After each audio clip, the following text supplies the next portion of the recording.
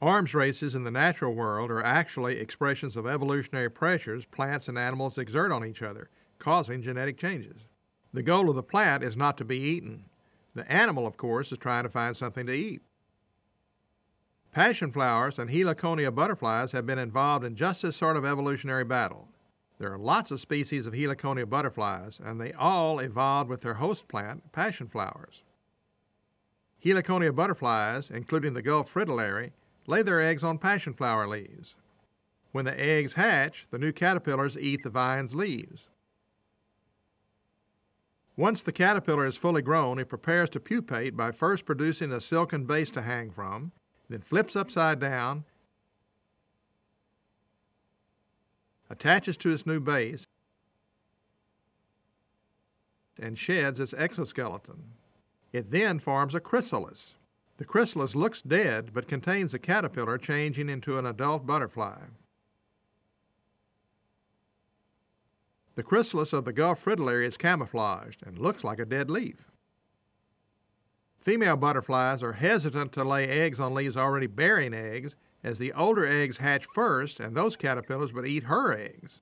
Passionflowers have raised the evolutionary ante by making egg mimics. They have another trick as well. They produce cyanogenic glycosides, chemicals that produce cyanide to deter predators. Many insects avoid them, but not passionflower butterflies. Their caterpillars eat passionflower leaves. That's their only food. They absorb the passionflower's toxin and pass it on to the adult butterfly.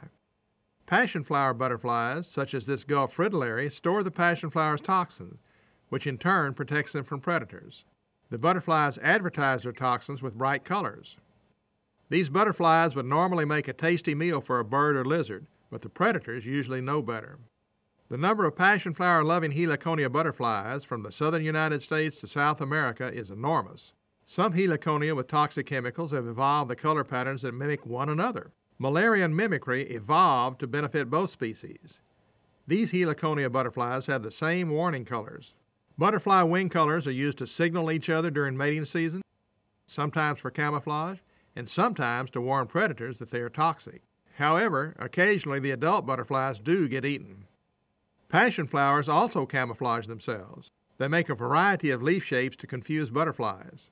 The butterflies are likely to mistake passionflower leaves for some other species and avoid laying eggs. Plants also use ants as guards, which they repay with sugary nectar.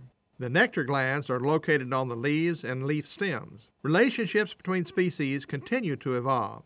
Cooperative partners, such as the ants and the passionflowers and its predator butterflies, or the heliconia butterflies themselves, are but a few of the interactions seen when analyzing ecosystems.